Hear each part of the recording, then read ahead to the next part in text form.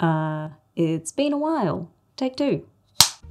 Hello. If you're wondering where I've been working on other projects because YouTube isn't my full-time job. I work full-time freelance as a DP, so I've been busy with other projects and I just haven't had time. But let's get into the content of this video because this week I wanted to kick everything off with a video that's been in the works for a while. A while back now, I got the opportunity to put two lenses side by side, and that was the Laowa OOM 25-100 t2.9 and the Zeiss lightweight 21-100 T2.9. Nothing too technical, just some side-by-sides really to see the basic differences and really just get a feel for where the Laowa stands against a lens that is double its price. Spoiler alert, it did really well. The first thing we tested is bokeh because let's face it, that's a fun thing to test. As suspected, the Zeiss bokeh is more rounded compared to Laowa. Laowa has more of like a teardrop kind of eye shape. It's kind of swirly on the edges. This is exactly as expected because when you look at the specs of both lenses, the Zeiss has 11 iris blades, which means it's going to have a more rounded bokeh,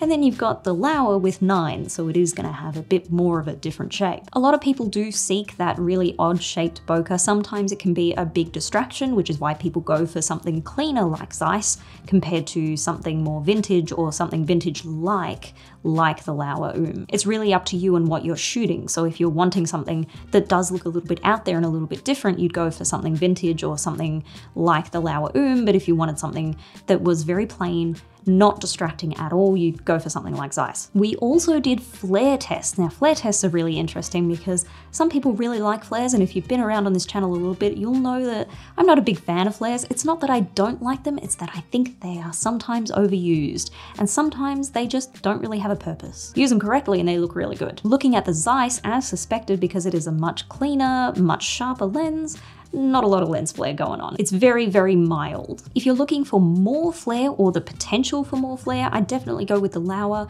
The Zeiss is very clean, very clinical, and very sharp, so it is very hard to get a good flare. It's possible, but it is different. You can see the flavor difference here. Let's move on to sharpness and coverage because those two factors are the biggest when you're deciding whether to invest in a lens or what lens to use for a certain project. Now, we did project the lenses using a lens projector, but showing those results on screen via a YouTube video, you're not going to be able to see anything that we really looked for. That is definitely something that you need to do in person, so I will recommend that you do that if you possibly can. What I can tell you from what we found is that the Laowa OOM really does stand up very well against the Zeiss. Zeiss obviously very clean, very clinical, edge-to-edge sharpness, looks fantastic, there's no chromatic aberration, it's good. Looking at the Laowa OOM, it is a little bit softer overall, but it's really not that bad. There might be a little bit more focus loss on the edges, but all in all, it's very impressive. And these sort of things aren't necessarily bad things about a lens. It could be something that you're looking for. These sort of things, these sort of features are typically found in more vintage style lenses, which is kind of what I found over the course of this testing, is that the Laowa OOM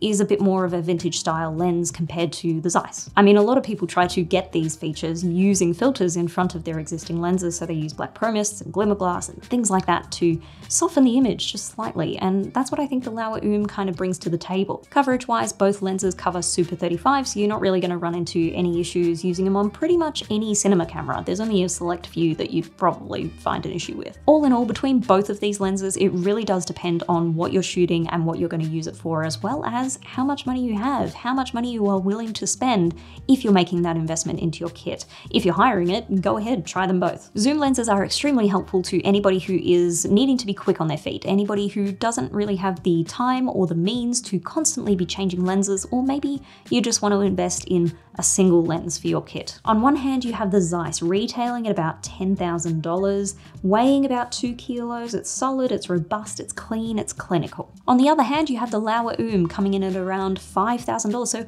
half the price, weighing slightly heavier at 2.5 kilos and offering a more vintage look in a modern body with modern conveniences. These are two different lenses, but ultimately I think the Laowa stands up really well to a competitor that is double its price. Personally, if I was kind of one person banding it and I didn't really want to be changing lenses as often, or maybe I was working in documentary field, I would probably consider looking at the Laowa just to save that little bit of extra money and use it on something else in the kit. Something I'd be really interested in seeing is how the Laowa holds up over time. I'd love to see how it goes after, 1 or 2 2 years of constant use and see how robust it actually is. I mean, it looks robust, it feels robust, it definitely doesn't feel like it's going to break very easily, but you know, it is nice to see any wear and tear or where the wear and tear happens first, because that sort of thing is the key point in working out where a lens's weakest points are. Seeing the features of it and seeing these sort of tests is great, but seeing it over time is even better. I want to quickly shout out the people who made this video possible, so thank you very much to Adam from Radbits Australia. He was very kind to send the Laowa OOM over to the Vision House, and that's the second person I want to thank. I want to thank